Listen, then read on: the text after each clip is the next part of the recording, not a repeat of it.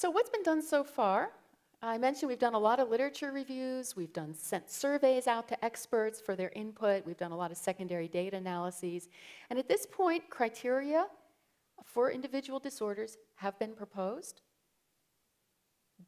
measures have been proposed, and these proposed criteria and measures have been posted on DSM-5.org. I'm curious how many of you have been on the website? So some of you, okay, good, that's great. Did any of you give us comments? Yes, some of you have? Good. We read them and carefully thought about them.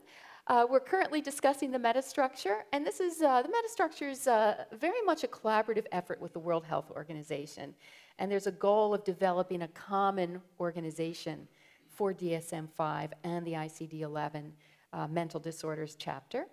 And we're now planning for field trials to test our proposed changes and measures, and the field trials are getting underway right now. So in case you haven't seen the website, it includes a lot of useful information, background information on the DSM revision process, information on thinking about dimensions. You will find proposed revisions to the DSM-4 criteria, rationale for proposed changes from DSM-4, proposed severity measures, and then the DSM-4 criteria are posted just for easy comparison. And there's a lot of good additional information there if you'd like to take a look at it. The website was open for public comment until mid-April. We got more than 8,600 comments, and the work groups carefully reviewed all the comments, and we made changes in response. Very helpful comments. We really appreciated getting them. So I thought you might be interested. There was a total of 38.9 million hits and a total of more than 8,000 comments. And it's interesting to look by work group to see. So we got the second largest number. I think maybe that's in part because we have so many disorders, but you know, a combination, it was nice, a combination of a lot of researchers, clinicians, and patients and advocacy groups commenting on what they liked about what we had proposed, and also making very thoughtful criticisms. And we, you know, giving a rationale for why, you know, they suggested we do something different, and in some cases pointing out supporting evidence for their perspective, and so that was really helpful. Apparently, I don't know, no one's too interested in sleep. Although it is, I think it's kind of important, but they didn't get too many. Or maybe it just means all their proposals are perfect, I'm not sure. The current status, I mentioned field trials are about to begin. We'll collect data on the proposed changes to diagnoses and measures. And some individual work groups are doing their own, we call them field surveys, so they don't get confused with the official field trials. But we're doing our own field surveys just to collect more data on some of our proposed changes. So my work group's doing an internet survey on PTSD. We've done some hoarding surveys, and we're trying to get as much evidence as we can to support our changes. The metastructure continues to be under active discussion. We'll start writing the text soon. And as I mentioned, no final changes have been made yet. It is still a work in progress. I thought I'd say just a little bit about the field trials. They've been designed to examine proposed diagnostic revisions, primarily reliability, assess whether the proposed revisions are useful to clinicians. We're getting clinician input on how usable and feasible these criteria changes are, the feasibility of implementing proposed changes, and how proposed changes impact treatment diagnosis and treatment planning.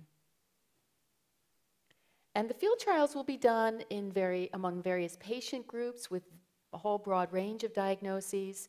We'll have various types of clinicians involved from various mental health disciplines across the age span. Some of the field trials will be done in children to old age, and in different clinical settings, large hospital clinics, smaller practices, private practices.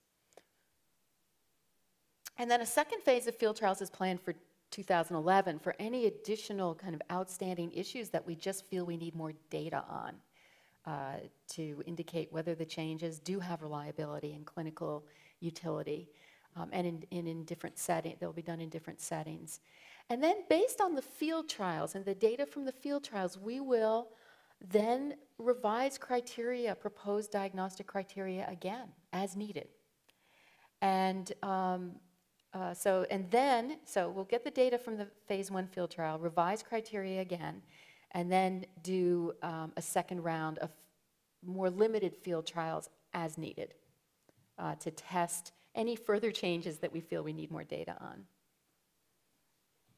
So there are many proposed changes for DSM-5. Do visit the website if you haven't. I can't review all of them. They're quite extensive, but I thought I'd touch on some of them. And I've just picked some, I don't know, changes I feel might be of particular interest or I find interesting and important for patient care, for research as well. So I'll start with some proposed changes to the diagnostic criteria.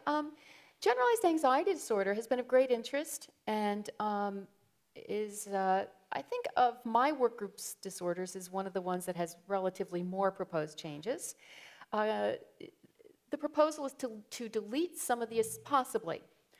We have to see what the field trials show, whether this makes sense, to delete some of the associated symptoms of GAD, such as sleep disturbance and irritability, but to retain restlessness and muscle tension, and to add some behavioral symptoms, such as reassurance seeking and procrastination. Gavin Andrews from Sydney, Australia, is one of our work group members. He's already done his own extensive field surveys testing these proposed changes and has a fair amount of support for them. And then GAD will also be in, we're going to do 2 different kinds of field trials, and it will be in both of our field trials. One set of field trials will be done in large academic centers, another in a whole network of clinical practices. And we'll test GAD in both. Separation anxiety disorder, it's currently in the childhood section. But there's been data indicating that this disorder can have onset in adulthood, can occur in adults. And so we're going to slightly modify the criteria to make them more applicable to adults. This is part of the development, trying to make the manual more developmentally sensitive. We tend to think of that as making it more applicable to children and adolescents, but this is a case of a disorder being applicable to adults. And we propose to move this disorder to anxiety disorders. Depersonalization disorder, there's been a proposal to add derealization symptoms, which are not well captured by DSM-4. Social phobia and specific phobia. Social phobia, I should mention the name. There's some name changes that have been proposed. Social phobia has been proposed to be changed to social anxiety disorder, which I think is already in pretty wide use in the field. And we propose to delete the requirement that the patient recognizes that their fear is excessive or unreasonable. So I think those of you who work with these clinicians hear from patients that they don't always realize that their fear is out of proportion to the reality of the situation. And technically speaking, if a patient thinks their fear is realistic and warranted, they wouldn't get these diagnoses, and probably should. So we propose to replace this with phrasing that makes this the clinician's judgment. PTSD, there's been tremendous amount of work and incredible effort on the part of work group members and advisors to work on PTSD, such an important disorder. And there are quite a number of proposed changes. I chose 2 of them to highlight here. One is that the DSM-4A1 criterion has been criticized for its definition of traumatic. And of course, there's no perfect way to define any of these disorders, but there has been a fair amount of criticism of that. And so the new definition sort of tightens up the A1 criterion to try to better distinguish it from traumatic events that are distressing but don't exceed the traumatic threshold.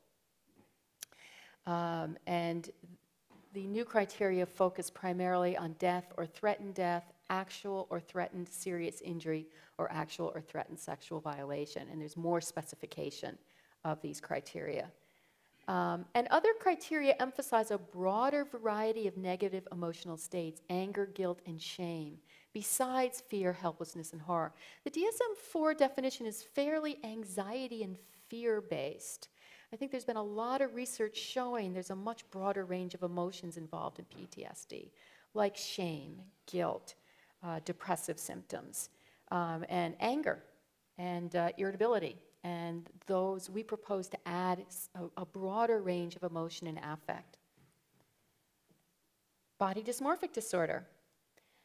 The proposal is to add a criterion for repetitive behaviors, compulsive repetitive behaviors like mirror checking, excessive grooming, skin picking, or reassurance seeking, or mental acts like comparing with others in response to the preoccupation with perceived appearance defects or flaws.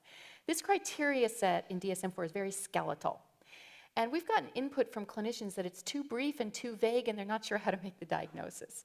So we went back and did a lot of secondary data analyses trying to figure out, do all patients do these behaviors and can they be added to the diagnostic criteria? Our analyses suggest that at some point during the disorder, virtually all patients do these behaviors. And we think it's probably, first it's an important treatment target. So especially if you're going to do cognitive behavioral therapy, and probably helps differentiate BDD from social anxiety disorder and from depression, with which it is frequently confused or misdiagnosed as. OCD, not many major changes for OCD, but we are proposing to delete the requirement that the patient recognizes that their OCD obsessions or compulsions are excessive or unreasonable. First, these are tough terms to define, and they mean a lot of different things. But the main reason for the proposal to delete this is there's been a fair amount of research on insight in OCD, finding that there's a broad range of insight and that some patients actually have delusional OCD beliefs. They are completely convinced that their belief is correct. For example, if I don't check the stove 30 times, the house will burn down. It's probably fewer than 5% is what studies have found. But some patients have delusional beliefs, and we feel it should be considered OCD as opposed to delusional disorder, which is how it's classified in DSM-4. The worry is that if it's a form of delusional disorder, patients potentially get inappropriate treatment, sometimes with antipsychotic monotherapy, for example. Somatization disorder, undifferentiated somatoform disorder, pain disorder, hypochondriasis. The proposal from that work group is to combine these disorders into one overarching disorder with subtypes. Some proposed changes for specifiers and subtypes for OCD. One of the proposed changes is to add a tic-related specifier. So the specifiers, as you probably know, follow the criteria set. And the purpose, I think, is to identify an additional clinical feature that we think is very important for clinicians to be aware of. So the patients would meet all of the diagnostic criteria, but the addition of the specifier ideally would be to help improve clinical care. So the thinking was that, the presence of comorbid tic disorder in patients with OCD is important for clinicians to be aware of, because these patients, OCD patients with comorbid tics, differ in some ways from OCD patients without comorbid tics. A preponderance of males, more premonitory sensory urges, and perhaps most importantly, some treatment differences in that those OCD patients who have comorbid tics may respond better to augmentation of a serotonin reuptake inhibitor with a neuroleptic, with an antipsychotic medication.